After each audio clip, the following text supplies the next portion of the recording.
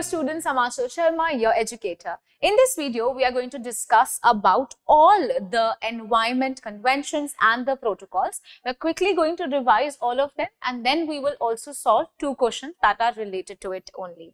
So they are PYQs. Let us first start with the Ramsar Convention, and you see that it came in 1971. It was signed in 1971. For the conservation and the sustainable utilization of wetlands. It is also known as the Waterfowl Convention, and India is a part of it. So our journey of all of these protocols and the wetlands is from a very long period of time. You can just trace it from 1970. We started with it. We just realized that the wetlands are deteriorating and the water bodies are deteriorating as well.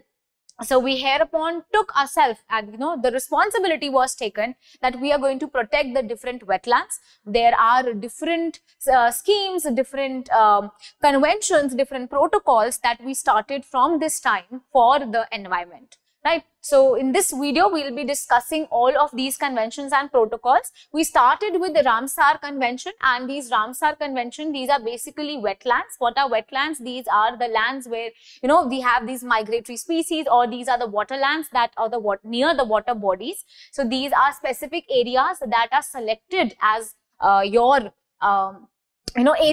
as wetlands, and these are selected as areas that need protection. There are different criteria, and in the class we have discussed about it in greater detail. So quickly we are going to skim the different protocols. Here a detailed analysis cannot be done, but you should know that it is also known as the Waterfowl Convention, and it is for the conservation and the sustainable utilization of the wetlands. Right? India being a part of it. What is your homework? You need to write in the comment section how many wetlands are there in India, because recently few were added. Then came the Stockholm Declaration. You should know and don't confuse it with the Stockholm Convention. It is Stockholm Declaration, and it was signed in 1972. And here we see that one very important thing came into being, and it is a UNEP. Right. So the International Protection of the Environment, UNEP, was the result of Stockholm Declaration.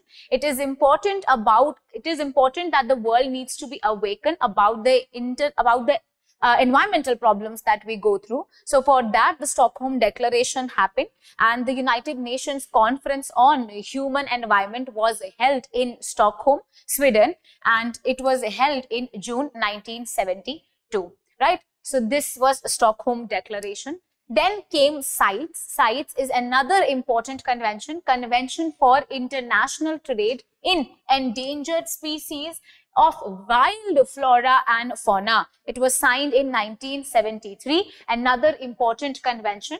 The control and the prevention of international commercial trade in endangered species and the different products that are derived from them.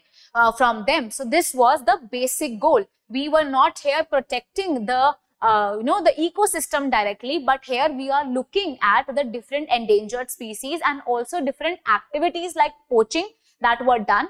Also, we were minutely looking at the problems of commercial trade, because of which the different animals, the different endangered species were killed. Also, we looked at the different products that were derived from them. It is also known as the Washington Convention, and it is legally binding. Now, what is legally binding and non-legally binding? Legally binding is when the countries that are signing it have taken the responsibility of completing the task that they have taken. If they fail to do so, they can be punished. Non-legally binding means that you are not legally binding anything. If they fail to do so, if they fail to complete their commitments, then penalty can be there, but not much of, there is not much penalty being thrown on them.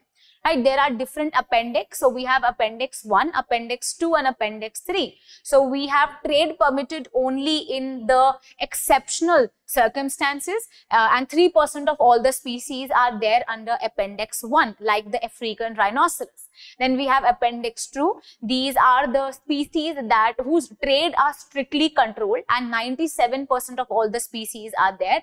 And then we have Appendix 3. The request for assistance on controlling the trade of these species is all of these species for whom the controlling should be done are added in the Appendix 3. So there are 3 appendix, and this is CITES. What is the full form of CITES? CITES is the Convention on International Trade in Endangered Species of Wild Flora and Fauna. Then we have the Convention on Migratory Species. It is called as the CMS. So the Convention on the Conservation of the Migratory Species of Wild Animals, it is also called as the Bonn Convention.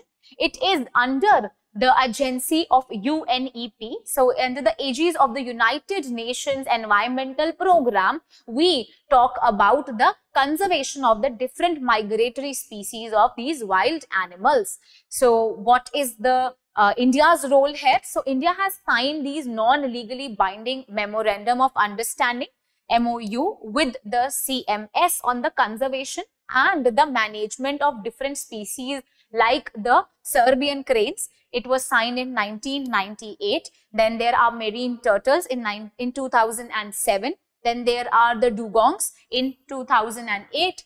And then we have the raptops in 2016. So with 2.4% of the world's area, India actually contributes to about 8% of the global diversity. So it is important that India also takes part vividly in the prevention of all the wild animals and the conservation of the animals as well.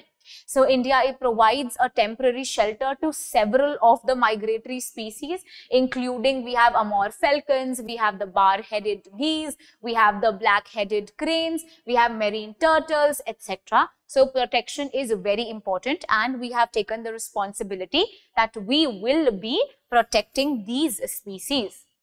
Then we have the Nairobi Declaration. It was signed in 1982 and for the achievement of the sustainable development. And why was it so important? It was important because in the Stockholm Declaration, we had this UNEP that came up there, which was made. And this time it was the 10th anniversary of the Stockholm Declaration that happened. So in the Stockholm Declaration, they met in 1972. So Stockholm Declaration in 1972, they met. And after 10 years, they are meeting again in 1982. So this means it was the 10th anniversary of your UNEP that was formed. Then we have Vienna Convention 1985. It was for the protection of your ozone layer. Now this is important. Why was Vienna Convention enacted? Vienna Convention was there for the protection of the ozone layer. It does not include legally binding regulation goals. Then we have the Montreal Protocol 1987. The Montreal Protocol is again important for the protection of the ozone layer only. It is to control the ozone depleting substances. Here Montreal Protocol will talk about the ozone depleting substances. What are the substances that are depleting the ozone layer? These substances, it is important.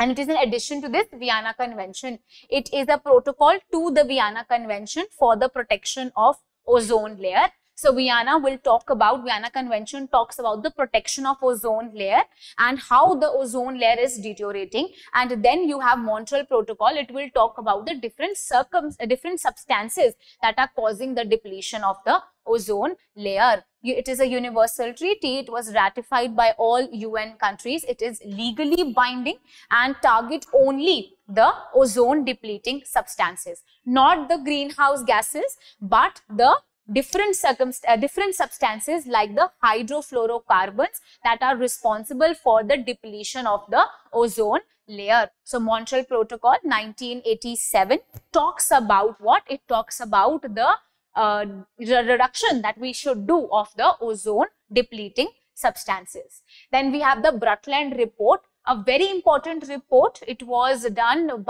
given by Brundtland. and she gave this report in 1987.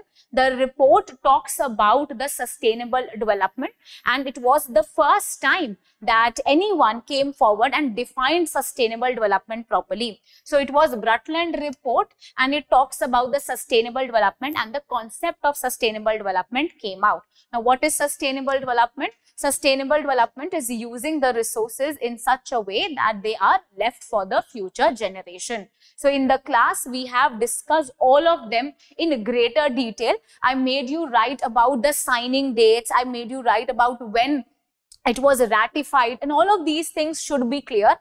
It is not that the thing was, or the protocol was signed and it was enacted and it came into force immediately. So they took some time in that as well. When India took part in it, all of these things we did greatly, with immense detail in the classroom. So we are just brushing up here. So I hope you have understood about the Brundtland report. Then we have important Rio Declaration. It was seen in 1992. Now there are different names for Rio Declaration. What are these? Earth Summit. Earth Summit, it is also called as the United Nations Conference on Environment and Development, UNCED. It is also called as Rio Declaration because it was held in Rio. And when was this held? This conference, this Earth Summit was the biggest Earth Summit that could happen. Now, this Earth Summit was in 1992. It talks about the environmental conservation and the development of the environment also. It has 27 principles attached to it. 3 legally binding agreements were also signed there. And what are these agreements? They are CBD, then we have the UNFCCC, and then we have the UNCCD. That means to combat desertification. So these are the 3 babies that were also signed during the Rio Declaration. Earth Summit was the biggest summit that happened at that point of time. It was the biggest summit that was taken on the international level. Earth Summit is also called as this UNCED. It is also called as Rio Declaration. And there are 27 principles. These principles are talking about the protection of the environment only. And then there are 3 legally binding agreements also. Then we have Agenda 21. Agenda 21 was also decided in that Earth Summit only. It was seen in 1992 again.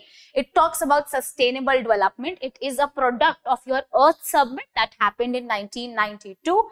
And here Agenda 21 refers to the 21st century. This is itself your PYQ. Once it was asked that what is the reference of this 21? So this 21 stands here for the 21st century, and it is a non-binding agreement. So in Agenda 21 is a part of your Earth Summit only. Earth Summit is what? Earth Summit is a summit that talks about the 27 principles for protection of the environment, conservation and development of the environment. It also has 3 legally binding agreements. We have CBD, we have UNFCC, and then we have the UNCCD. These are the 3 agreements. Then we have UNFCCC. It was seen again in 1992, and here we talk about the reduction of the greenhouse gases. So in Montreal Protocol, we were talking about the ozone depleting substances, but UNFCCC will talk about what? It will talk about the reduction of the greenhouse gases. After the signature or the signing of the UNFCCC, the countries would decide that we will meet every year, and those meetings are called as the Conference of Parties. These are the COPs for which every year they will be meeting. And how are the names being placed? So if they are meeting in Berlin, you will call it as the Berlin Agreement, right? So they were meeting in Berlin that point of time. So with the help of the name of the countries where they are meeting, they will write the name of the different COPs. Like we have the Paris Agreement because it was held in Paris.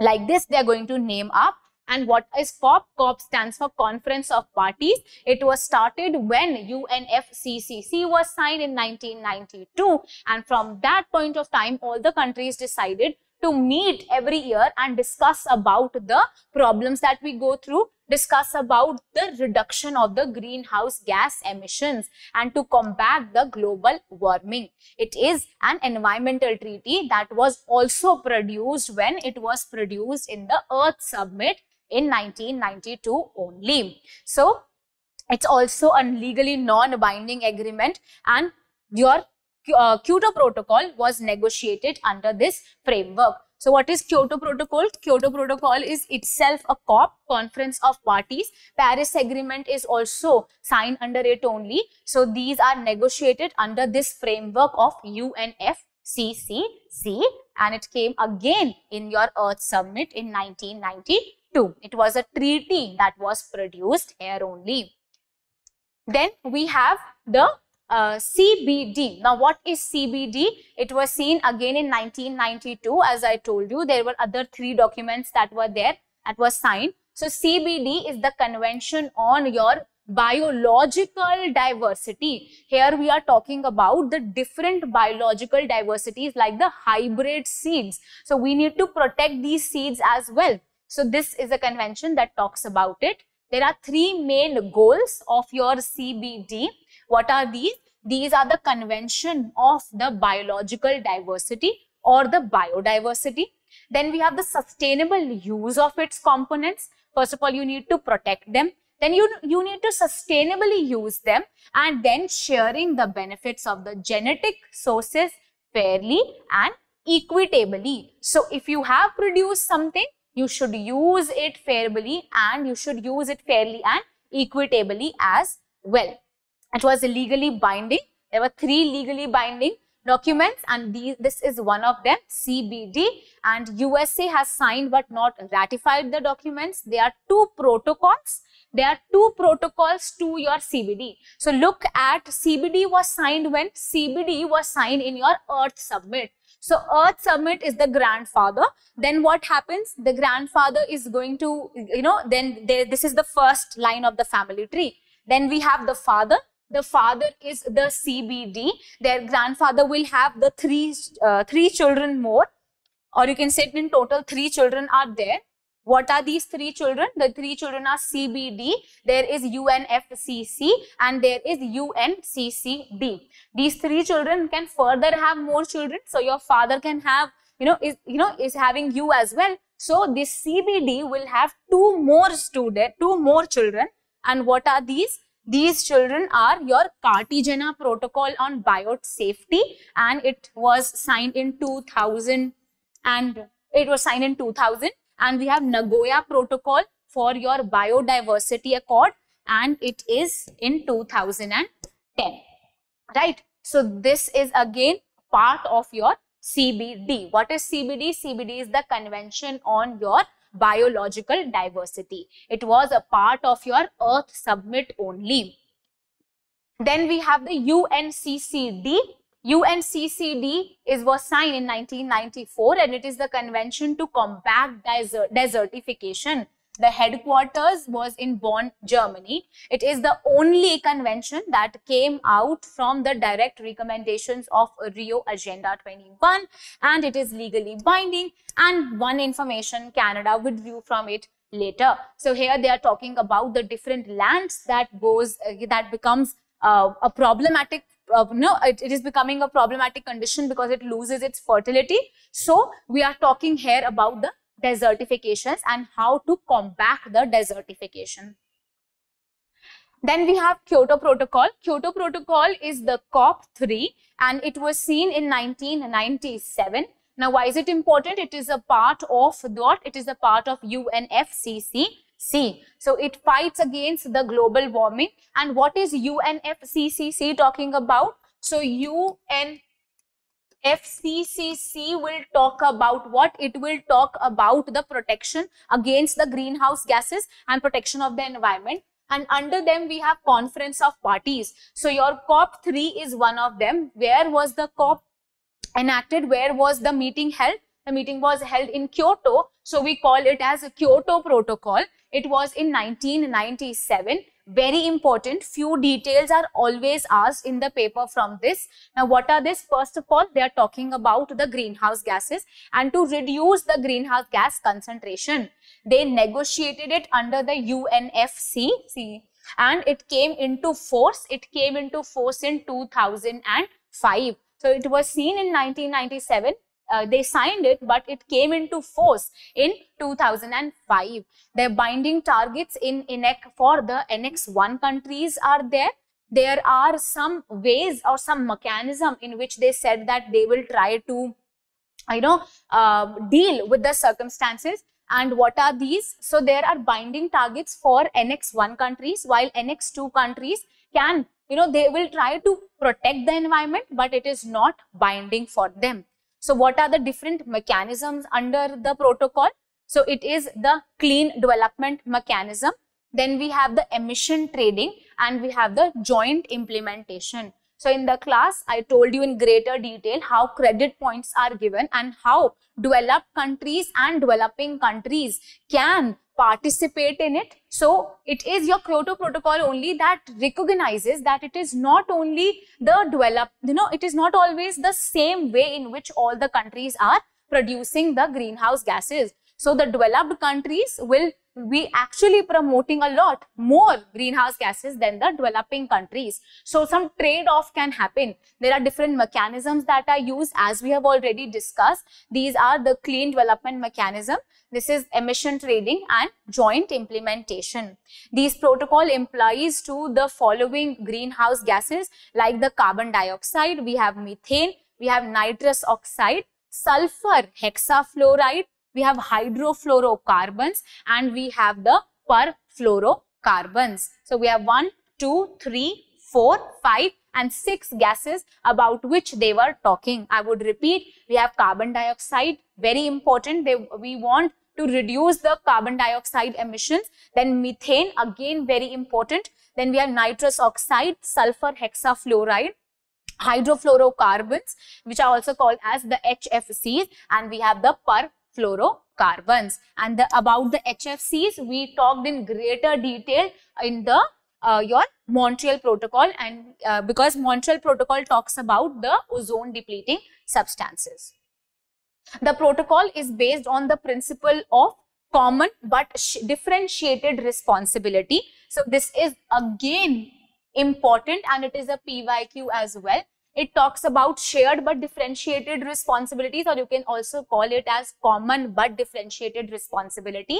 It is also called as the CDR. Now, what does it stand for? As I was explaining, not all the countries are emitting the same amount of emissions. So, all of them will come together and do their own bit. So, it's a common goal, common but different responsibilities is given to everyone. There are different responsibility for different countries. It places an obligation on the developed countries to reduce the current emissions on the basis that they are doing historically, and they are responsible for the current levels of the greenhouse gases in the atmosphere. So because they have done a lot previously, now they have more responsibility.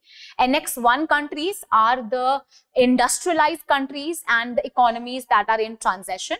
Annex 2 countries are the developed countries which pay the cost of the developing countries, and non-annex countries are the developing countries. So these are the different annexes that are also present there.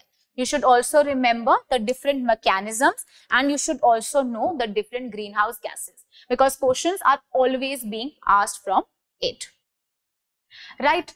Then India is the part of the non-annex party of the UNFCCC. Also, what is important is there are 2 commitment periods. Now, these commitment periods, first of all, we have 2008, from 2008 till 2012, and then we have from 2013, in fact, from 2013 to 2020. And this 2013 meeting happened in Doha.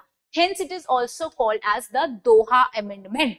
This is something that has already been asked. So you have to take care of this. There are 2 periods First of all, we have from 2008 to 2012, and then we have 2013 to 2020. The second commitment period was agreed in 2012, and it is known as the Doha Amendment. That is why it is called as the Doha Amendment. As I told you, because the name is given after the place the protocol has been signed. So it was, the meeting was held in Doha. So it is also called as the Doha Amendment.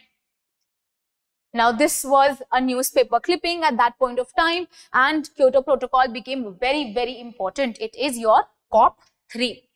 Then we have the Rotterdam Convention 1998, priorly informed the consent about the hazardous chemical substances and pesticides in the international trade. So it is talking about the hazardous chemicals and pesticides. It's a UN treaty which says that there are different, because of different international trades, there are some chemical substances that are also transported, and hence we need to reduce the hazardous substances that are present there. Then we have the Cartagena Protocol. It is the child of what? We have already discussed Cartagena Protocol and Nagoya Protocol are the two students or the two children of your CBD. So the grandfather is Earth Summit, then your father is CBD, and you and your brother or your sister are what? Cartagena Protocol and Nagoya Protocol. So like this, you should remember the things. Then let us move forward. We have Cartagena Protocol 2000. Cartagena talks about the protection of the biological diversity from the potential risk that is there by the living modified organism, resulting that we should talk about the different modern biotechnology as well. We should make the public aware. We should talk about biosafety. We should give information about biosafety, and biotechnology is very important. It is something that we should talk more about. Then we have the Stockholm Convention, not declaration. It was seen in 2001. Very important, because Stockholm Convention talks about the POPs. Now, what are POPs? POPs are the persistent organic pollutants. These pollutants stay in the environment and can cause problems. So, we need to eliminate or restrict the production of or the use of different persistent organic pollutants called as the POPs. They are also called as the dirty dozens. They are going to stay in the environment and cause problem to the air. This is a UN treaty. US is not part of it. It is the International Forum on the Chemical Safety, and the International Program for Chemical Safety prepared the list.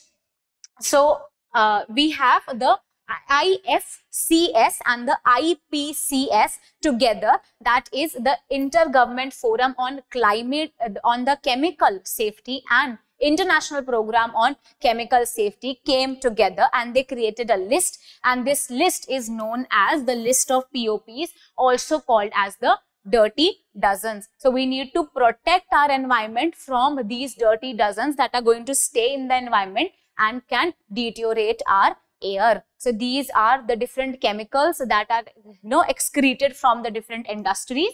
They can be byproducts of industrial process resulting by the process of incineration. Now, what is incineration? Incineration is the burning of the extra waste that we had.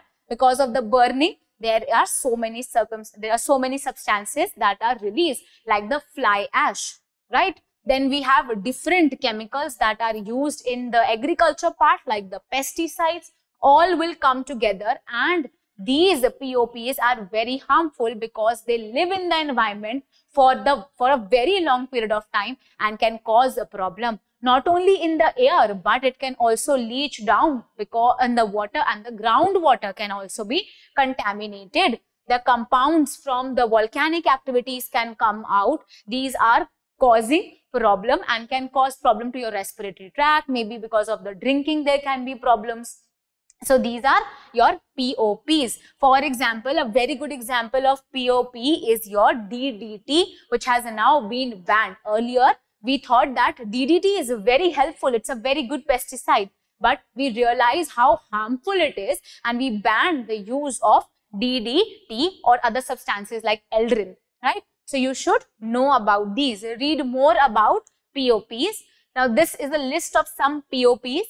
They can ask you about different POPs. They can also ask you about the new POPs that have been added. So this list is right in front of you, like the texaphene, or we have the chlordine, we have the eldrin, we have the hepatachlor or eldrin. These are few of the POPs like the DDT that will stay in the environment and can cause a lot of problem. Then we have red, or you can say the red plus. It's the red data book that we should know about, and it was seen in 2005. It talks about the reduction of the deforestation, about the forest degradation as well, that is seen in the developing countries. It was negotiated under the UNFCCC and it was seen since 2005. So UN Red was launched in 2008. India did not participate in it.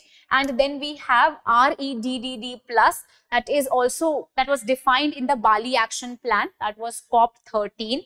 So this Red plus was extended and it talks about the sustainable forest development and management. So we have the sustainable forest management, conservation of forest and enhancement of the carbon sink. So under this only we want now the management or the forest management to think about the carbon sink also. So we want the additional carbon sink of 2.5 to 3 billion so that the emissions can be extracted and the balance can be maintained. Then we have the Nagoya Protocol 2010, access to the genetic resources and fair and equitable sharing of the benefits. It came out in 2010, again a part of your CBD, a second child of CBD. It is a supplementary to the agreement of your CBD, Convention on Biological Diversity. Then we have Rio Plus 20. So Rio Plus 20 was seen in 2012. So we had the first Rio, that we had the Rio Declaration. It was seen in 1992. Then we came forward in 2002 also we met once. And then now they were meeting again in Rio 10 and this was Rio Plus 20. So first of all we had Rio, then we have Rio Plus 10 and then we have Rio Plus 20. We discussed in the class, right? So now this is after 10 years they are meeting again, and after 20 years they were meeting in Rio Plus 20. It was again a conference talking about sustainable development. It was the 20th anniversary of the Earth Summit or the Rio Earth Summit. Okay, so they started with Rio. First of all, they conducted it in Brazil. Then again they shifted the place to Johannesburg. So this happened in Johannesburg, Rio Plus 10. Again they came back and decided that no, Rio is good. So they had the conference in Rio. It is called as Rio Plus 20. This started in 1992. Then we met in 2002 and then we had 2012. Right? And what was the theme about which they were talking? There was a meeting and the name was The Future We Want. So this is also important. The future we want. Then we have Paris Agreement. Paris Agreement is itself a COP. When did we start talking about COP? It was seen again in 1992 when UNFCCC was there. And from this UNFCCC came again a COP called as your Paris Agreement. Very important. In 2015 we signed it and it talks about the climate change. It came into force in and it will came into force in 2020. It is not legally binding. There are few aims. Now what are these aims? This century we talk about here about the global warming that was rising and is rising as well. So we said that the global temperature rises well below, it should be below 2 degrees Celsius and above the pre-industrial level. And then we have the efforts that should be made further and further so that we can limit it to 1.5. So here make it 1.5. So yes, we have to stop the temperature at 2 degrees Celsius, but we should make more and more efforts so that we can reach the goal of 1.5 degree Celsius. There are some India's NDCs. These are the nationally determined contributions. I've already made one video for the NDCs and how we have updated the NDCs in COP26 that happened in Glasgow. These are the old NDCs that India gave. So each country will talk about their own nationally determined contributions, that this will be my bit to protect the environment, to protect the emission of the greenhouse gases. So India in 2015 said that the greenhouse gas emissions per unit of our GDP would be reduced by 33 to 35% below 2005 levels by 2030. So comparing it to 2005, we will reduce it. Now the targets has changed. You can You can go to the video that I made previously and you can look at the new NDCs. India also said that by 2030, 40% of the energy would be made by the non-fossil fuels. We also talked about the carbon sink equivalent that would be maintained. So increase in the forest cover would be there, and additional sink or the carbon sink would be created for 2.5 to 3 billion tons of carbon dioxide that is emitted by 2030. Also on the broader level, we said that there will be zero emission. There will be net zero emission, and this would be till 2070. Right? Then we have the Kigali Amendment. It was seen in 2016 and it was a revision of your Montreal Protocol. So in Montreal Protocol, we were talking about the ozone depleting substances for the different ODCs.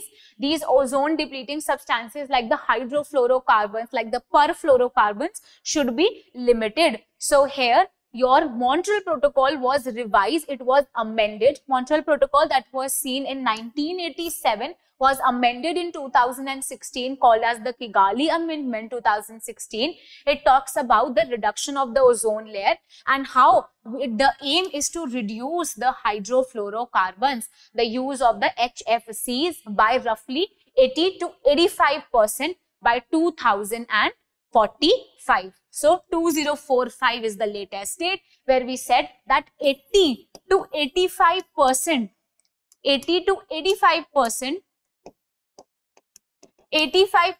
of the hydrofluorocarbons, that are what? It is another ODC, that is the ozone depleting substances, would be reduced. It will be a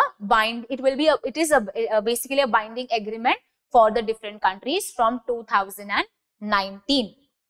Right? So we started with our journey from where? We started with the journey from around 1972. That was so important for us that we had the Stockholm Declaration there. In the Stockholm Declaration, we came up with the United Nations Conference on Human Environment. UN, this convention talks about what? This convention talks about the protection of the environment, and it is called as the Stockholm Declaration in Sweden. So we had the United Nations Conference on Human Environment. Then United Nations Environment Protocol, that is UNEP, was established. UNEP was established and this was called as the Stockholm Declaration. Then we will be meeting again and again to celebrate the birthday of UNEP again.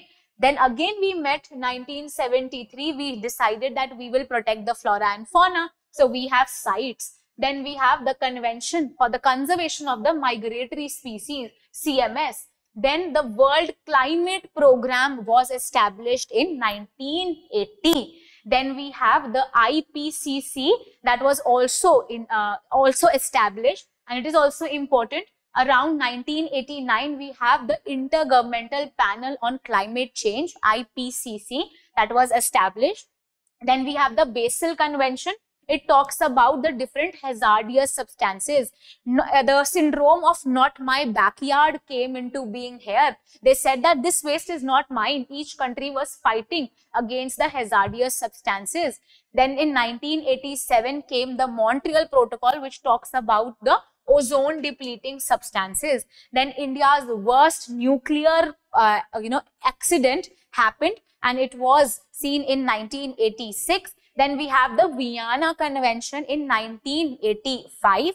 Then we have the United Nations Assembly that will adopt the World Charter for Nation. So around 1982, and in the class we also discussed this charter. We discussed what all were the things that they were talking about the nature. Then in 1990, first IPCC assessment report came. It talked about the global warming. Then we have in 1992, so many things happened. It was the Earth Summit that happened at that point of time. That happened in Rio, so it is also called as Rio Declaration. United Nations Conference on Environment and Development. It happened there in Brazil and Rio de Janeiro. Then we have the other things that were signed there is the Convention on Biological Diversity. We have the United Nations Conservation on Climate Change, UNFCCC. Then we have the United Nations Conference to Combat Desertification in 1994. Then from here, under the UNFCCC, we decided that we are going to now meet again. And this is how we came up with the Conference of Parties. We will be meeting every year and we will be deciding how the environment can be protected against the greenhouse gases. Then in 2001, Stockholm Convention talks about the POPs. These are the persisting organic pollutants. Then in the Rotterdam Convention 1998, we also talk about the Convention of for the protection of the different species. Then we have COP3, 1997, Kyoto Protocol. Then came what? Then we had the Nagoya Protocol in 2010. Then we have Minamata Convention. What is Minamata Convention? It is the protection against the usage of mercury. Then we have, then we have your 2015 happened the Paris Agreement, where we had the agenda to limit the pollution to 1.5. It should be 2 degrees Celsius, but we can go further to reduce it to 1.5 degrees Celsius. Then we have the Kigali Amendment. This was an amendment to your Montreal Protocol. Then the 6th IPCC report came. Then in 2001, again the new NDCs were given. New NDCs were given by India, nationally determined contributions. It happened in Glasgow. And then in 2022, Stockholm 50+ Convention, well, it also happened, right? So this is basically the chart of how you can see the different conventions and different protocols to protect the environment, how we started with all of these things. Now, this is the first question that I have for you. In the first commitment period of Kyoto Protocol, how many greenhouse gases were covered for reducing their emissions? So, 4, 5, 6 or 7. How many greenhouse gases were there? I told you there are 6 greenhouse gases for which they were talking. What are these greenhouse gases? We talked about carbon dioxide. We talked about methane. We have nitrous oxide.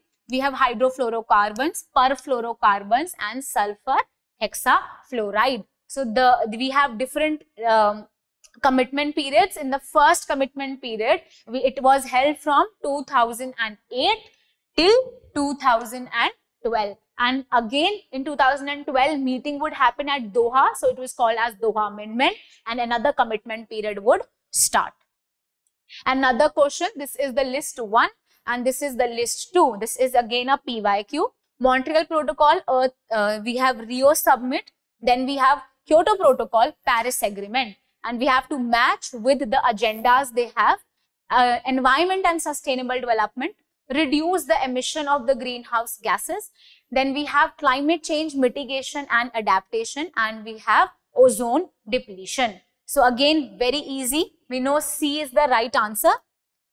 Let us match A with your 4. I have discussed this in greater detail. What is Montreal Protocol talking about? Montreal Protocol and Vienna Protocol, both of them will talk for your ozone depletion and ozone depleting substances. So you can match A with 4, and by doing this, you can strike out the other options. Only 2 are left now. You have Earth Summit now, And Earth Summit talks about the sustainable development. We have the reports for sustainable development.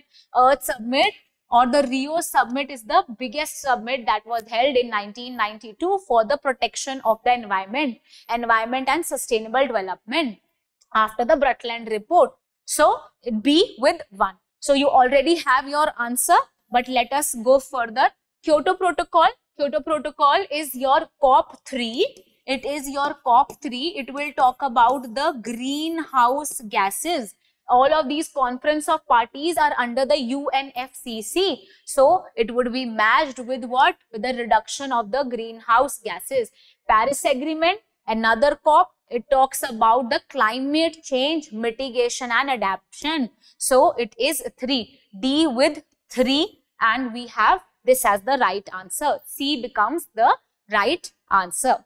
So I hope you understood these are the different protocols and different agreements that we signed for the protection of the environment. In the class, so many other things were also discussed. It was not feasible to discuss everything right now, but you should revise the things that we have been discussing, because questions are definitely asked from this segment. So I hope you understood and this was very clear to you. If you have any doubt, you can write it in the comment section and I'll surely reply to you. Thank you.